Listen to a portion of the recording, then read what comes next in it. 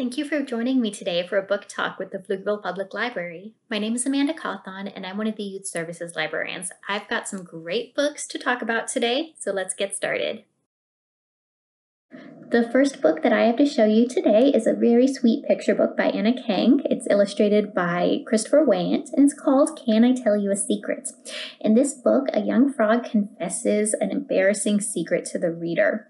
I love how this book engages the reader in the story. It reminds me a lot of the Mo Willems Pigeon books, except without all of the temper tantrums from Pigeon, because he cannot drive the bus.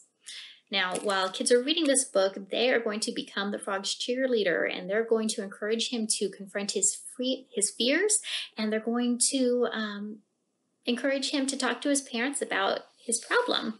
This is a really nice book to read aloud to young kids, and it's a good one for new readers to practice their reading with a favorite grown-up.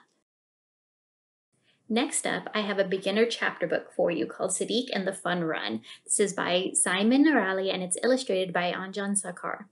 The main character in this book, Sadiq, wants to sign up for football because all the rest of his friends are signing up for football.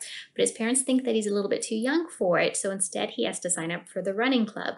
But that's where he learns that running can take just as much hard work and dedication as other sports.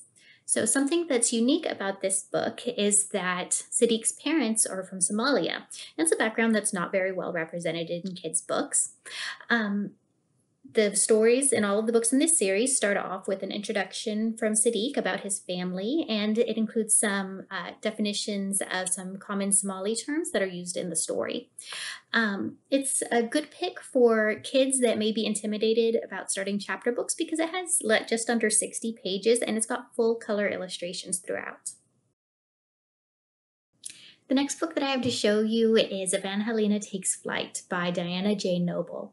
This is a historical fiction book set in the early 1900s. It starts out in Mexico where Evangelina and her family are preparing for her sister's quinceañera, but all the while they are worried about the dangerous revolution going on in their country.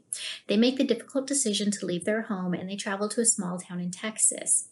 But when they get there, Evangelina is really surprised to learn about the harsh treatment of her family and the other Mexican immigrants. But Evangelina is not one to back down from a fight. I recommend this inspiring read for young teens and tweens.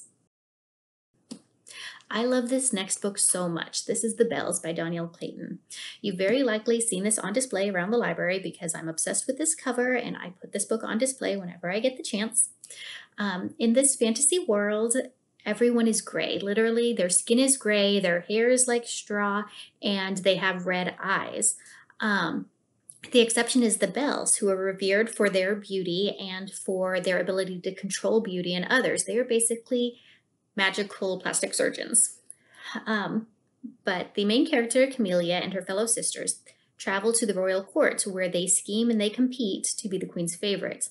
But Camellia learns that being the queen's favorite may have a cost that she's not willing to pay. This book takes on society's obsession with beauty and the push from popular culture to mold yourself into something that you're not. It's a duology, so it ends on a cliffhanger, but the story does get wrapped up very well in the sequel. I'd recommend this book for all teens. It's a great read.